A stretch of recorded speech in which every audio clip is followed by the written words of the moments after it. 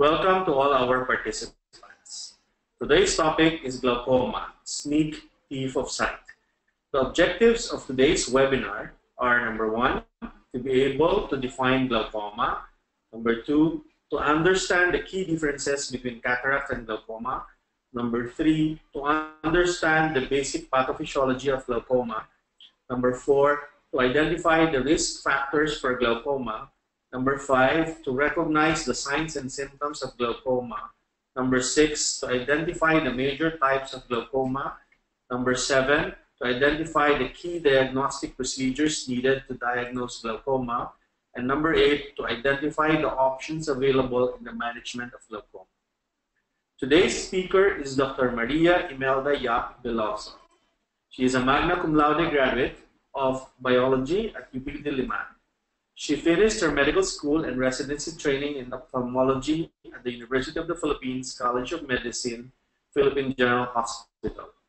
She completed her glaucoma clinical fellowship at the Harvard Medical School, Massachusetts, Eye and Ear Infirmary, Boston, Massachusetts, Ophthalmic Consultants of Boston. This was followed by a postdoctoral research fellowship at the Harvard Medical School Shippens Eye Research Institute. Dr. Veloso is a past president of the Philippine Glaucoma Society, and she is the director of the Glaucoma Service at the Asian Eye Institute, Makati City, Philippines. She is a clinical associate professor at the University of the Philippines College of Medicine and consultant of the Glaucoma Service, Centro Oftalmológico Jose Rizal, Philippine General Hospital. At present, she is chief of the Glaucoma Service of Rizal Medical Center. Without further ado, may we now call on Dr. Veloso. Thank you so much, Mackie, for that kind introduction. And for this afternoon, I'll be talking about glaucoma, the sneak thief of sight. Glaucoma is a group of diseases that damages the optic nerve, where increase in intraocular pressure, or IOP, is a major risk factor. Now, this damage to the optic nerve leads to irreversible visual field defects and eventually blindness if uncontrolled. Now, the main structure that's damaged in glaucoma is cranial nerve 2, or the optic nerve. The optic nerve serves as a cable that transmits the images we see to the brain. Now, there are two major theories on how glaucoma causes damage to the optic nerve from the high intraocular pressure. And the first theory is the mechanical theory, where direct compression of the nerve tissue from the high pressure results in death of the ganglion cells. The other theory, the vascular theory, postulates that the intraneural ischemia resulting from decreased optic nerve perfusion is actually a sequelae of the compromised blood supply due to high pressure.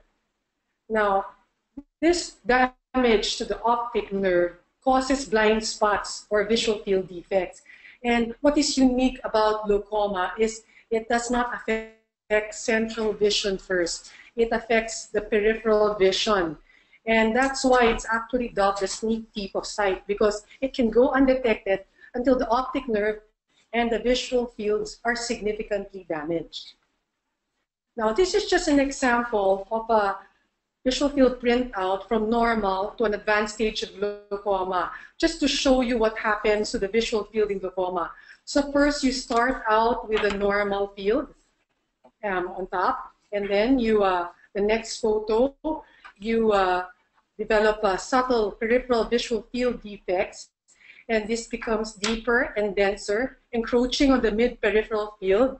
And in the advanced stage, you're left with a central tunnel vision. And this may eventually lead to blindness or total darkness if it's uncontrolled. Now, globally, glaucoma affects 60 to 70 million people worldwide. It is responsible for 12% of global blindness, and it is currently the leading cause of irreversible blindness. Unfortunately, in the Philippines, we don't have local statistics yet, and we are currently working on this care of the Philippine Glaucoma Society. Now, to understand what happens in glaucoma, you have to first know how the normal drainage system in the eye works. And just to orient you, The front part is the pointer.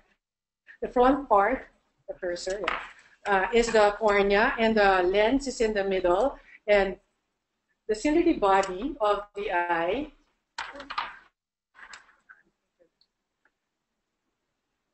produces a fluid, and this is actually the aqueous humor, which continually bathes the eye, and this drains to a space, which is actually the angle.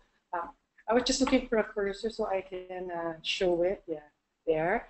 That space is actually the angle formed by the cornea and the iris here.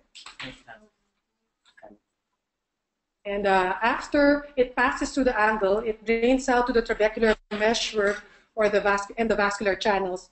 Now, to see it once again in another diagram, let's trace it. Let's follow the red arrow. So from the ciliary body, it goes on to the pupil, passes through the space, which is the anterior chamber angle. This is important because this space, the angle, is how the water accesses the drainage system, which is the trabecular meshwork, and outward towards the vascular channels.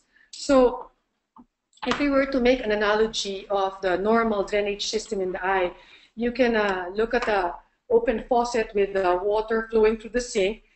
And if the drainage canal is open, it flows freely out. So this is how a normal drainage system in the eye should also be. Now, there are actually two major types of glaucoma if you base it on the angle status. Open angle, which is the more common, and angle closure glaucoma, which is less common but more urgent. So in open angle glaucoma, this is what happens. The water passes through from the ciliary body to the pupil, and it's able to access the drainage system because the space or the axis angle to the drainage system is open. However, the block actually occurs in the drainage system itself. So the flow is still not efficient out of the eye. And if you use the same analogy again, the water flows from the faucet to the sink and actually is able to reach the drainage pipes because the access space or angle is open, but the plug is actually in the drainage system itself. So that's for open angle glaucoma. Now, in angle closure, what happens is the fluid or aqueous humor can't even reach the drainage system because the angle or the space where you have access to the drainage system is actually completely closed. So water doesn't flow at all.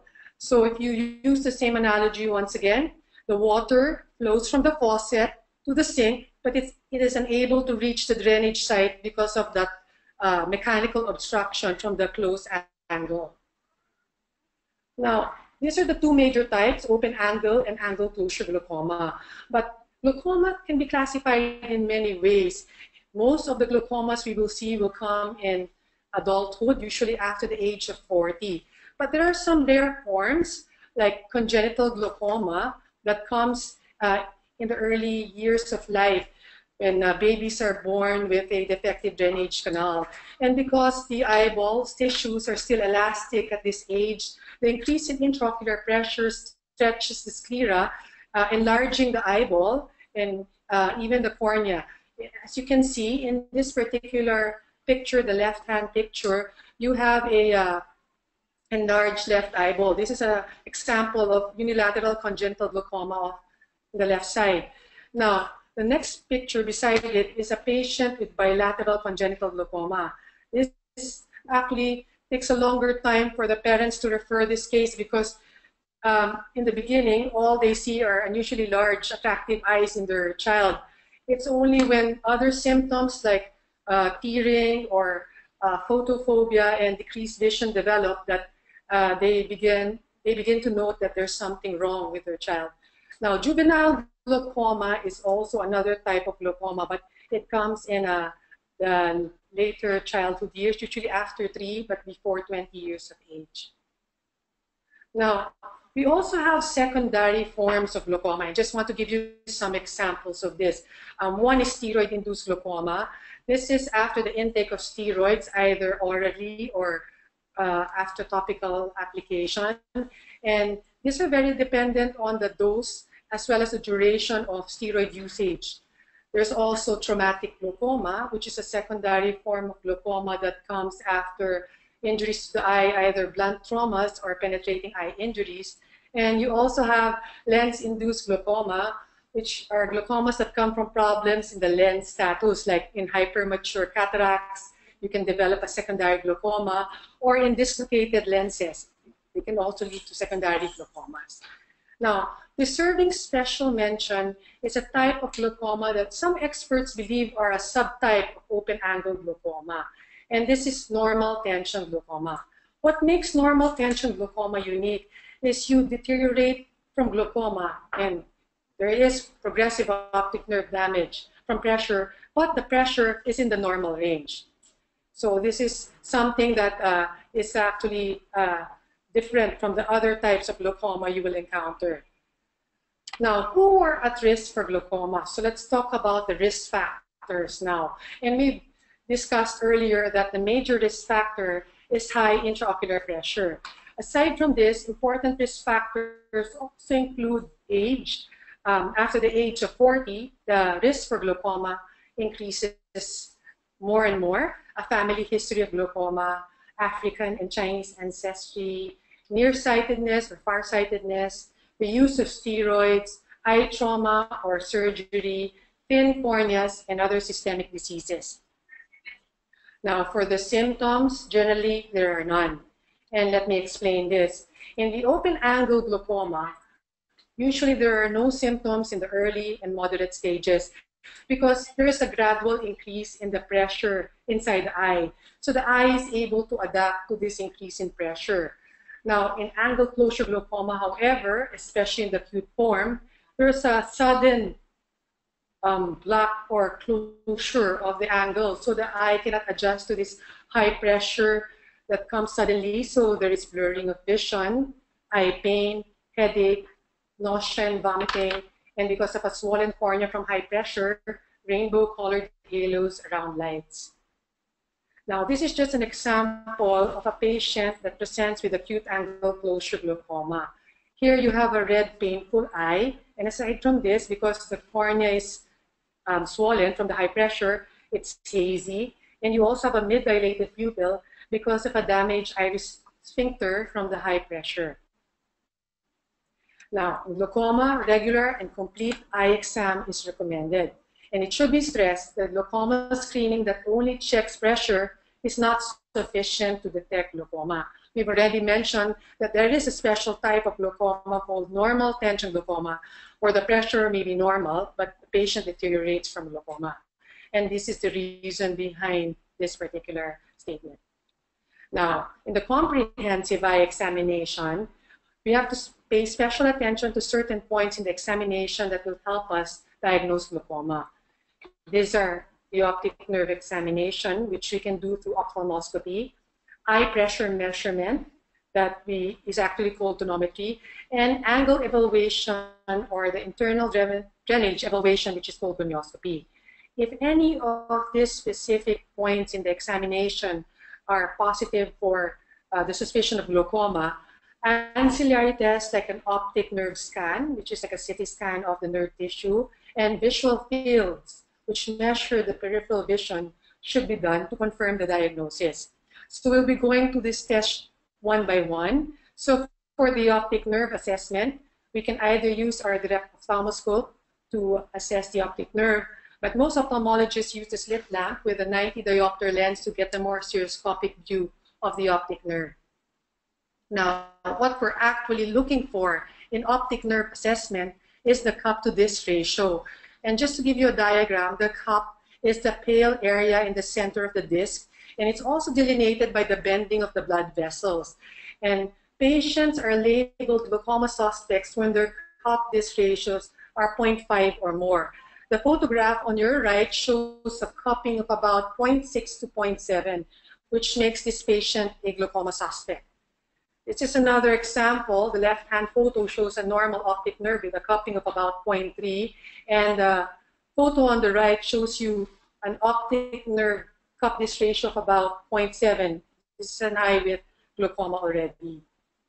Now, this just tracks what happens to the optic nerve over time when the glaucoma is uncontrolled. So first you start with a normal optic nerve with a cup-disc ratio of 0.3. And over time, it gets larger, especially the vertical cup-disc ratio. And in the third and fourth photos, I don't know if you can see the disc hemorrhage on the inferior nasal side.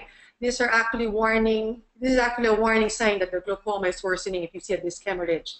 And over time, this cup enlarges and can sometimes obliterate the neuroretinal rim completely. So the other important test in glaucoma is tonometry. Here we measure the intraocular pressure, and if we don't have the diagnostic tonometers available, an estimate of the pressure would be to do finger palpation, where we ask the patient to look down, and using the second finger of both hands, simultaneously we press downwards. If it's soft, that's normal pressure usually, and it's like the tip of the nose. And if it's firm, it will be similar to like touching your forehead, that's high pressure. Luckily, we now have the tonometers available, which are more accurate.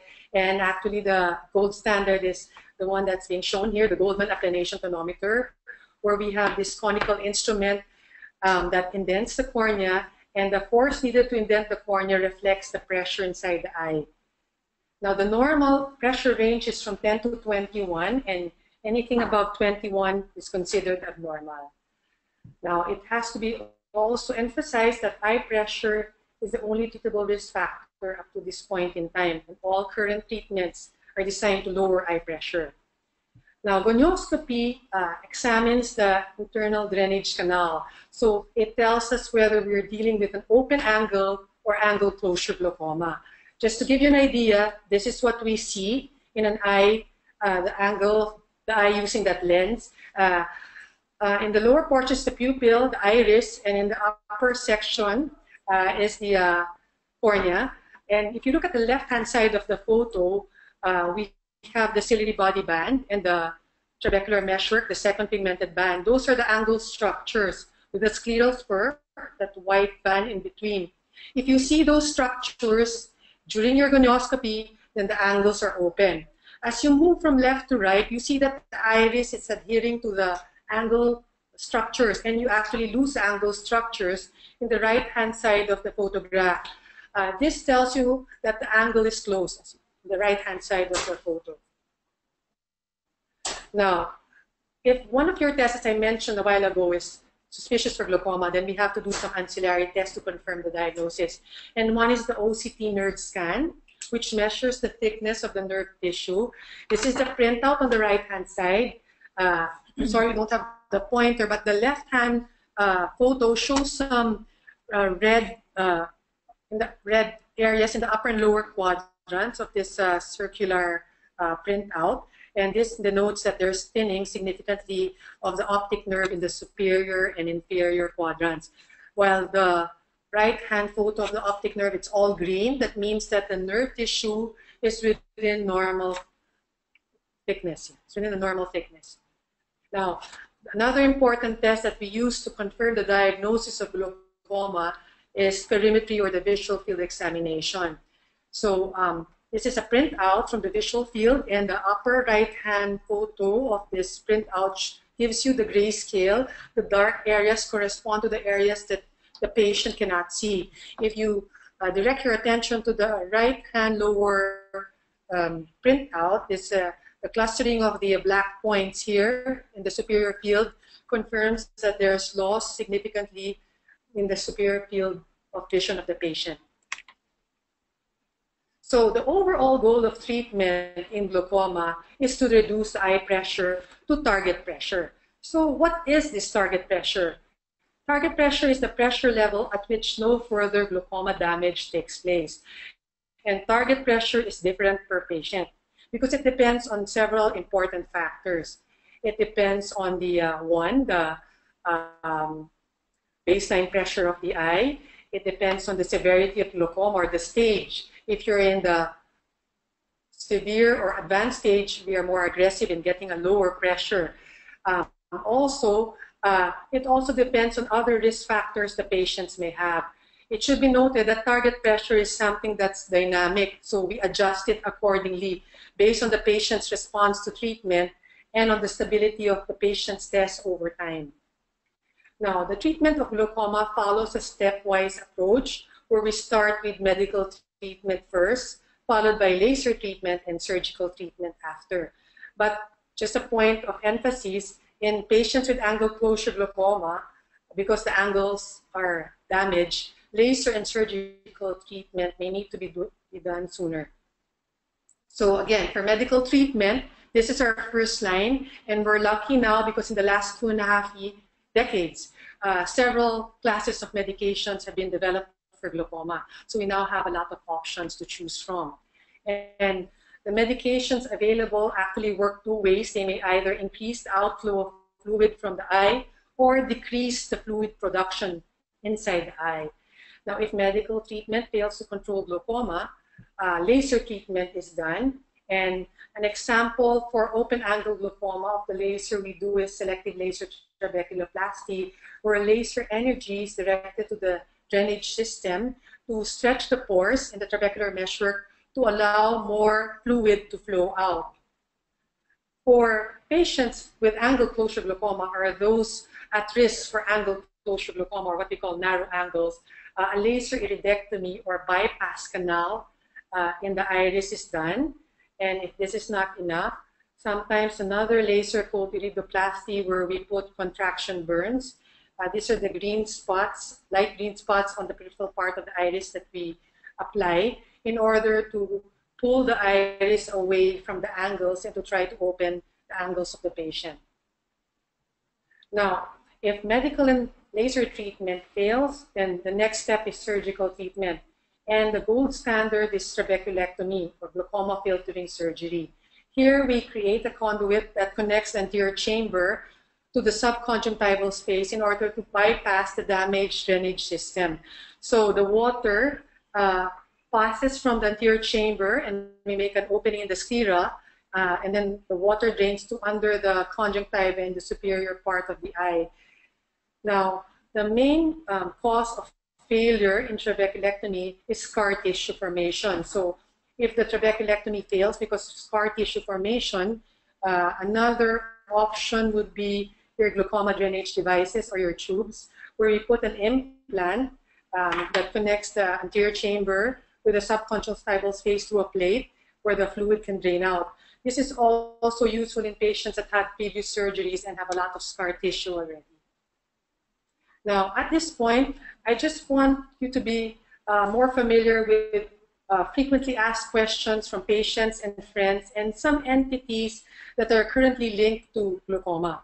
So one common question we get from patients are what would be the major differences between a cataract and glaucoma. So just again to review, for the cataract, the main structure affected is the normal crystalline lens that becomes cloudy, while in glaucoma, the main structure affected, as we mentioned earlier, is the optic nerve or cranial nerve number 2.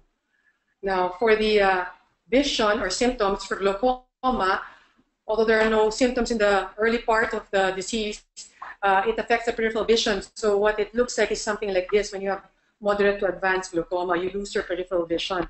For a patient that has a cataract, the description of the visual loss is a generalized cloudy vision, because you're like looking through a window which is cloudy because of the cataract. And third, for the type of visual loss for the cataract, it's a reversible form of visual loss. Once you remove it and replace it with a intraocular lens implant, you reverse the visual loss in a patient with a cataract. In glaucoma, however, the visual loss is irreversible, so you also have to keep in mind that treatment of glaucoma does not cure it, it just controls the progression of the disease.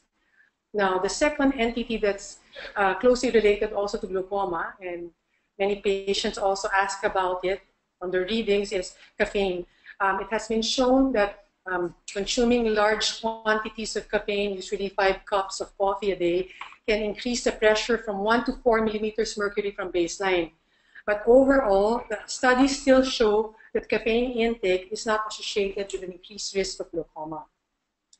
Now, marijuana is another entity that is currently related to glaucoma because of the legalization of the use of marijuana in some states in the US and in other countries, as well as studies that show that marijuana, either taken orally or inhaled, can lower the pressure for 3 to 4 hours.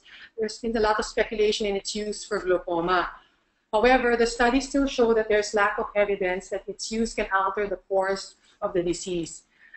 The stand of the American Academy of Ophthalmology on the use of marijuana for glaucoma treatment is it's not recommended because there are safer options such as medications that are available and efficacious. Now, there are also activities that may be linked to an increase in pressure. And one is a very popular exercise, which is yoga. It has been shown that certain positions in yoga, like headstands, and I think this is the downward facing dog position, can increase the pressure significantly. So since studies are still ongoing, glaucoma patients should avoid these particular activities. Another activity is also weightlifting, especially of course if the load is very heavy. Now, to summarize, glaucoma is a group of eye diseases that damages the optic nerve, where the major risk factor is an increase in intraocular pressure. And it should be emphasized that until this point in time, intraocular pressure is the only treatable risk factor for glaucoma. 2, a comprehensive eye examination with the necessary ancillary tests are essential in the diagnosis of glaucoma. And because of certain forms, like normal tension glaucoma, there is no single diagnostic test that can detect glaucoma. 3, since glaucoma causes permanent optic nerve damage, visual loss is permanent. There is no treatment that can recover the vision that was lost from glaucoma, and treatment aims to preserve whatever vision remains. 4, regular follow-up is crucial since this is a lifelong disease and it is not cured, but it can be controlled. I'd like to end by saying glaucoma is a sneak thief of sight because it may steal precious memories from you, not of what was, but what is to come. So early detection and management is key. Thank you.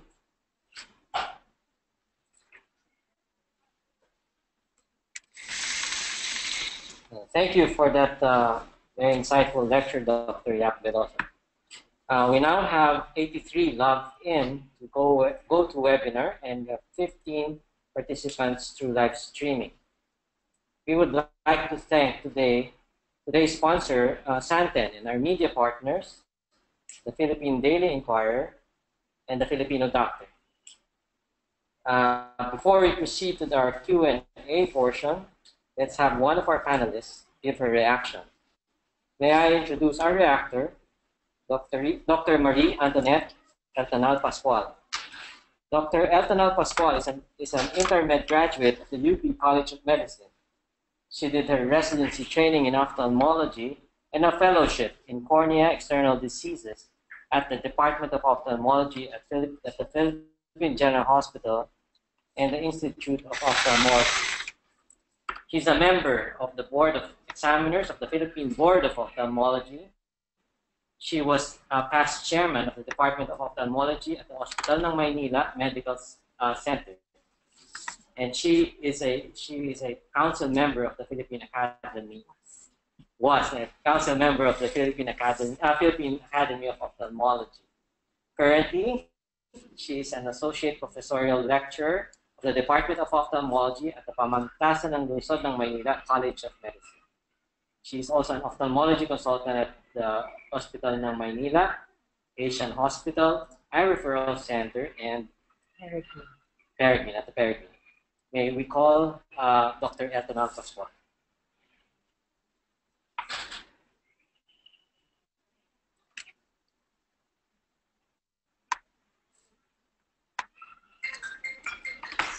Thank you, Gary, for that kind of introduction. Thank you for inviting me. I'd like to say thank you to my classmate, my beautiful classmate, Dr. Marimel Veloso, and for being late so that I was able to sing earlier. Okay, so my reaction basically to your lecture, Marimel, is just to point out the 3 key points that you also emphasized in your lecture. first, that optic nerve damage due to glaucoma is irreversible.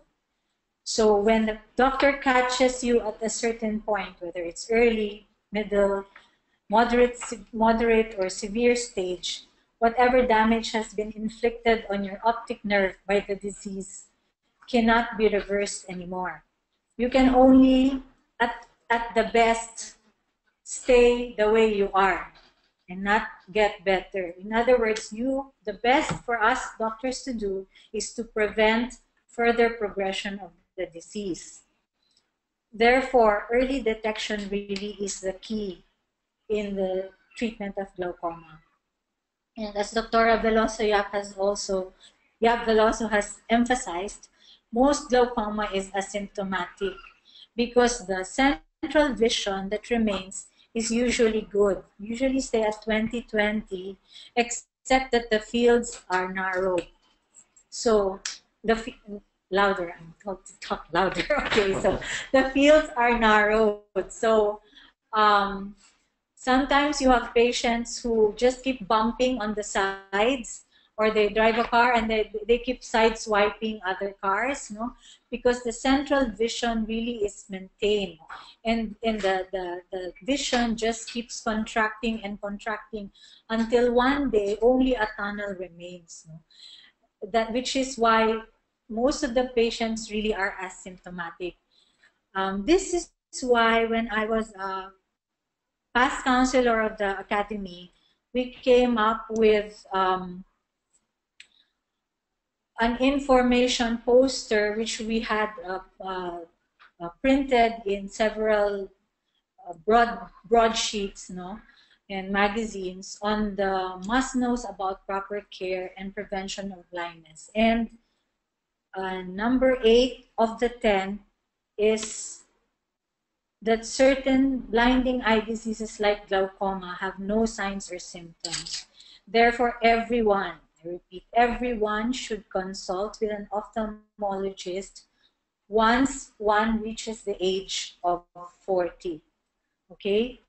Because again, glaucoma is mostly asymptomatic, and it will take a doctor to look into the inside of your eye, to take a look at your optic nerve, to tell if you are a suspect for glaucoma or not, and to conduct further tests to definitely say if you have the disease or not.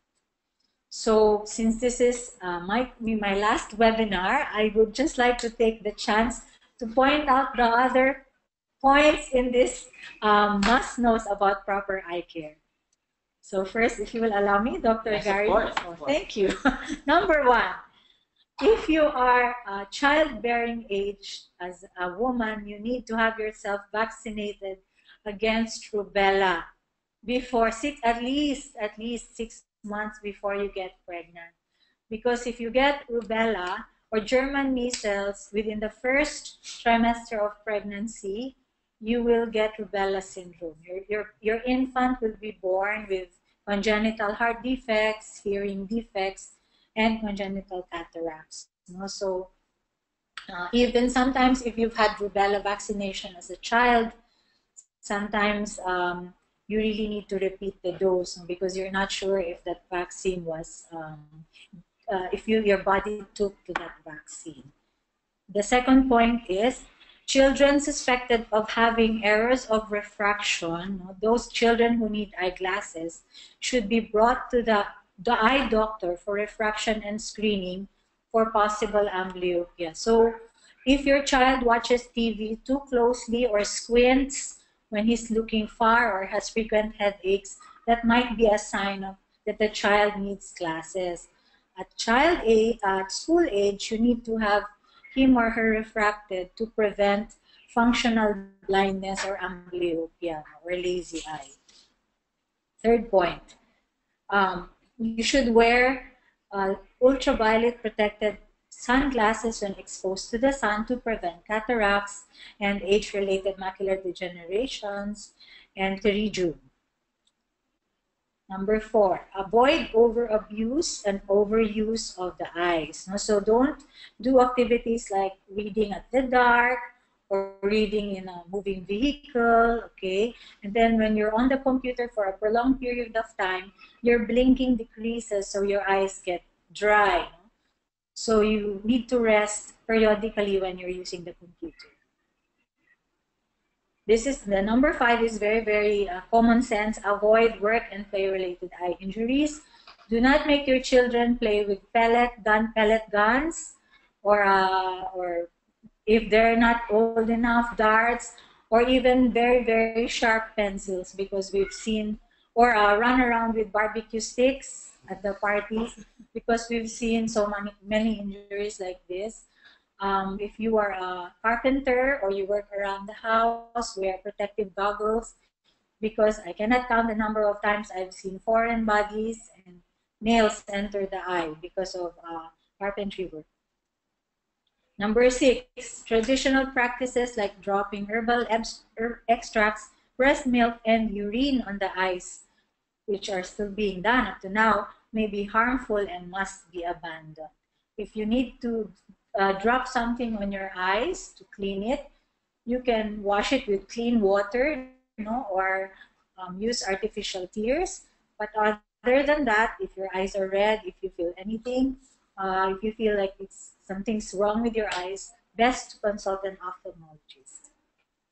Number 7, if you control your blood pressure, your blood sugar, and your blood cholesterol, you will have had eliminated at least 50% of all eye illnesses, because hypertensive retinopathy, atherosclerotic retinopathy, and diabetic retinopathy would have been avoided or prevented. So this is also the same for your body. Just control your blood pressure, blood sugar, and blood cholesterol, and you'll be okay. Okay, so as we said, as we have been repeating, most glaucoma is asymptomatic.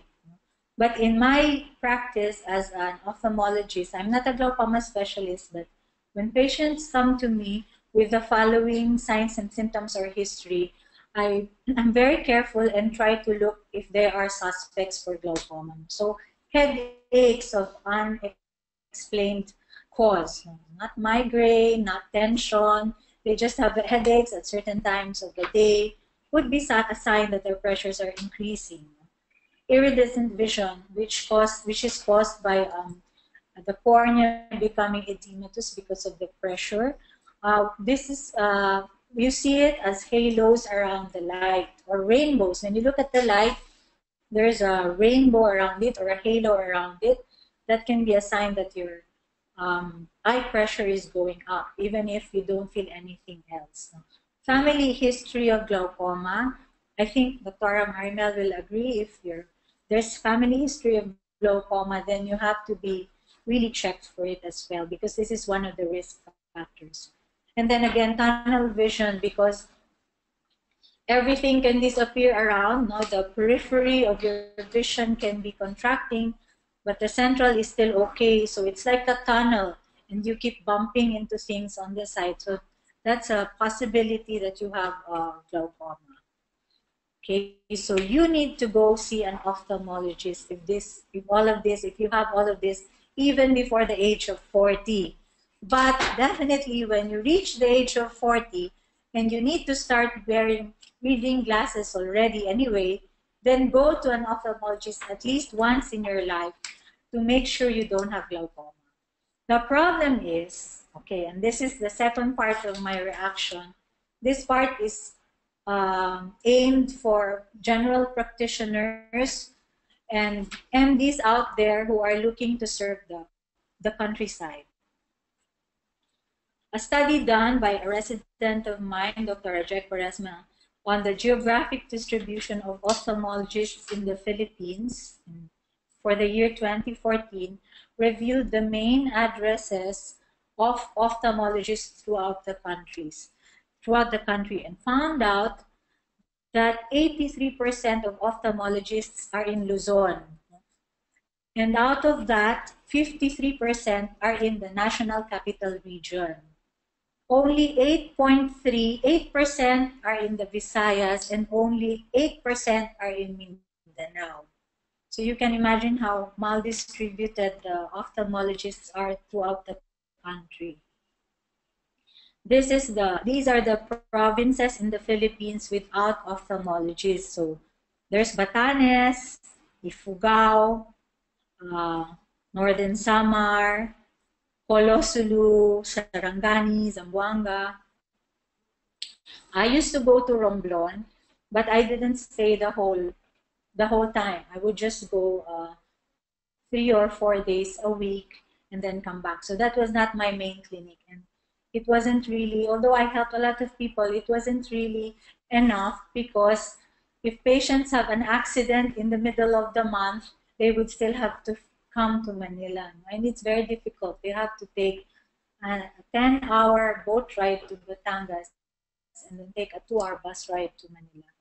So they would rather wait 5 hours for the doctor in the clinic than take somebody, a member of their family, leave their families behind, leave their livelihood, and come to Manila, pay for board and lodging, pay for the doctor, pay for the food, just to be able to see an ophthalmologist. So you can imagine if we at least serve these areas, a lot of people wouldn't lose their livelihood for that period of time that they're having their checkup. So, for example, my daughter used to joke me and tell me, "Mom, why do you have to leave me? I'm your daughter. Why do you have to leave me? I'm more important to you than your patients." And then there was a point in time that I really had to find a way to explain to her. So my way to explain is, you miss me so much when I leave you. Imagine 50 mothers being missed by 50 daughters because they have to go with their husbands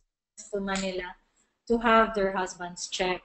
After that, she was able to understand. So this is the place I used to go to. This is Tablas from Lon. It's located in the heart of the Philippines, right in the middle. In some maps, it's not even there. Romblon is not even there. It's very hard to go to. It's not really small, but it has a population of around 200,000 plus. This is their equivalent to Manila Bay. Okay, so, and the beaches are so clean in that bay that the children use it to play around, and they actually swim in it. It's not toxic at all. They really use it for family bonding, spending time. And we used to go to the shore with my daughter when there was a time I could bring her already. She'd wait 10 hours at the clinic just to catch the sunset, and we would eat fish balls by the sea. So that is a big thing for me. At least I gave her memories with that. But here's the thing. In that province, they do not have cardiologists, radiologists, endocrinologists, orthopedic surgeons, rehab meds, neurosurgeons, or gastroenterologists. So patients who need dialysis, you can just imagine. They have to come to Manila every, 5 days, every week at the very least, to be able to have their dialysis done. They don't have a 2D echo. There are so many patients there who are post-stroke who do not have any rehab doctors to go to. And there are no endoscopy units there.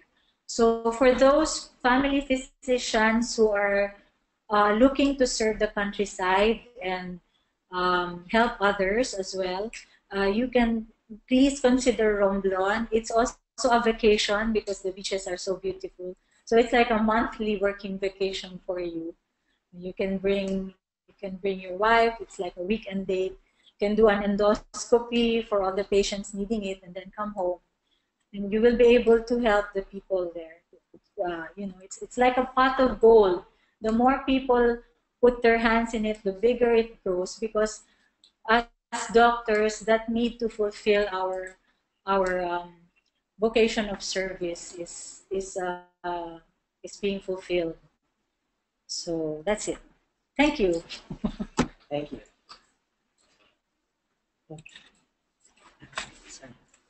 Thank you, Tom. Thank you very much, Tom, for that. Especially for the tips that you gave about general eye care, and of course for highlighting the concerns of the maldistribution of eye care in the Philippines.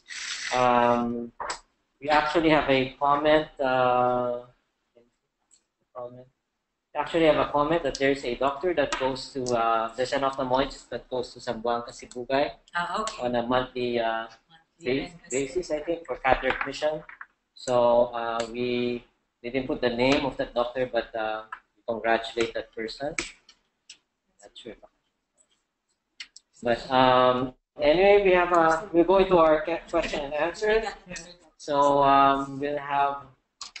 There's a question here. Are there medications that are contraindicated for glaucoma or cataract? I suppose they're also asking if there are medications that cause cataract and glaucoma. Okay, for the medications that cause cataract and glaucoma, steroids are number one probably here because they both cause cataract and glaucoma. Now, for medications to treat cataract, we don't usually give medications for cataract because there's no medication that has been shown to help stop, retard, or slow down the cataract. So for glaucoma, in terms of the contraindications for the use of glaucoma medications, we have different classes to choose from, but we also have a beta blocker class. So just like any beta blocker, contraindications would be asthma and heart problems, like especially AV blocks or bradycardia. Most of the other eye drops, though, it's more hypersensitivity, more minor via side effects there. Okay, so going back to the steroid, it's a common medication nowadays, and does it really matter if it's when we say steroids, are they oral steroids or inhalational? Do you have any? Would you like to comment whether one is worse or both can cause glaucoma? I think both cause glaucoma. It really depends on the load of steroids you receive, and also the duration. If it's given, if it's a topical application on the skin, like just a small area, I don't think it's going to make much of a put you at risk for glaucoma. But let's say for sore eyes, some patients they self-medicate. It's such a wonder drug that it removes the redness, that sometimes they even use it after that. And that's when it starts, when you keep using it and the duration becomes like more than 2 weeks, the risk becomes much more. Yeah, so steroids by itself, they're not dangerous, but they should be used appropriately. Otherwise, they can cause glaucoma and they can cause cataract. They are very important medications for particular diseases. We have a question here from Dr. Tina Camara, your classmate. Hi, Tina. Anyway, is it safe to prescribe glycopyrrolate, an anticholinergic, that they prescribe for some cases of hyperhidrosis if someone has a personal or family history of glaucoma? I suppose this is oral? Yeah, Probably oral. I'm not very familiar with the medication. Yeah, so there are many medications, but it may because it's an anticholinergic, and yeah, it sort of counters one of our classes of medication, which is a cholinergic medication, that's pilocarpine. So there may be contraindication, but I'm not very familiar, and I'm not aware of studies that have evaluated this in relation to glaucoma or contraindication to medications for glaucoma. Okay. Yeah. Let's see.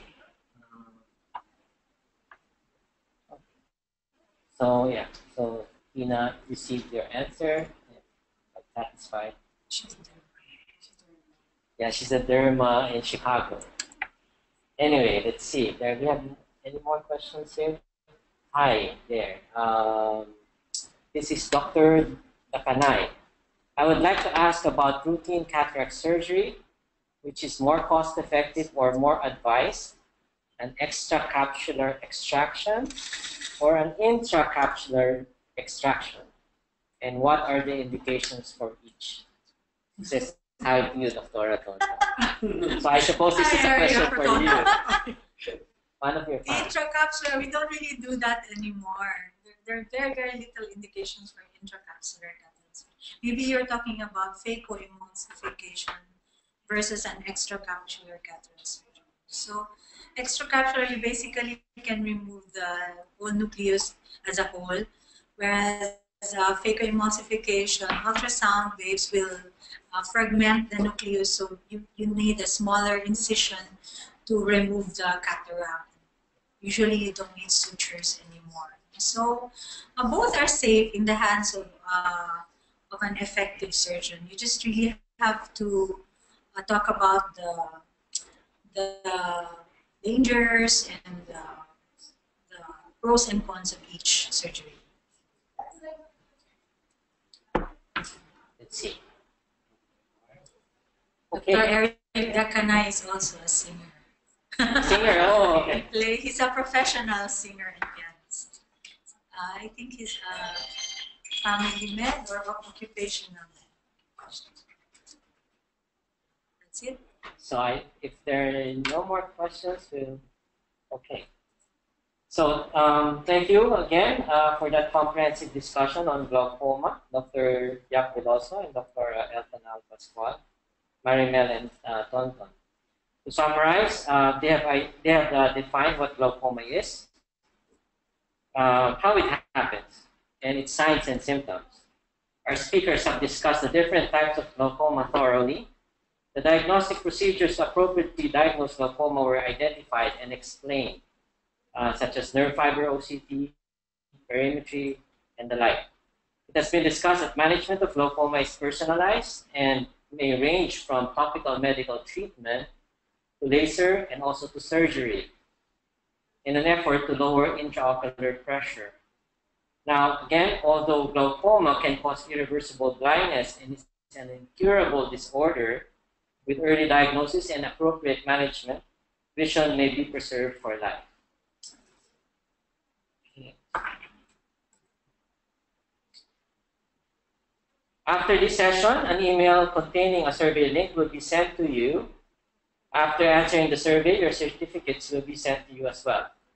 Please answer the survey so we can assess our webinar and address more of your preferences and give you materials from this session.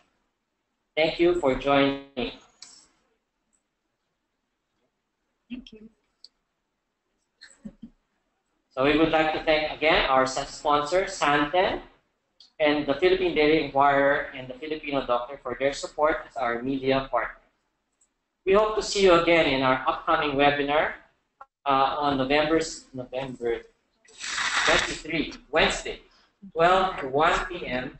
Manila time, with speaker Dr. Homer Abiyad on adult vaccinations for herpes zoster and pneumococci. Please invite your colleagues to join this continuing medical monthly CME webinar series. For upcoming webinar schedules, you may check our Facebook page or subscribe to our mailing list by visiting the links written on your screen. For questions and comments, you may email us at upmedwebinars2016@gmail.com. And if you missed some of our webinars, you may subscribe to our YouTube channel.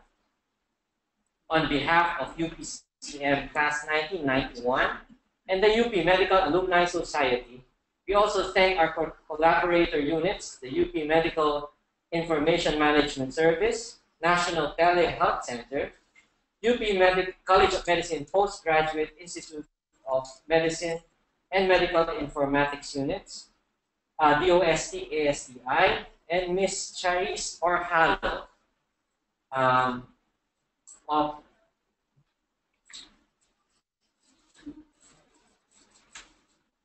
the UP Medicine Webinar Team 2016 of the UP Class 1991 invites you again on November 23 for our next webinar.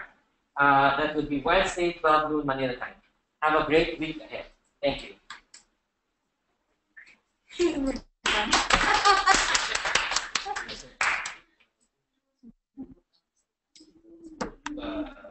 Customary picture chat.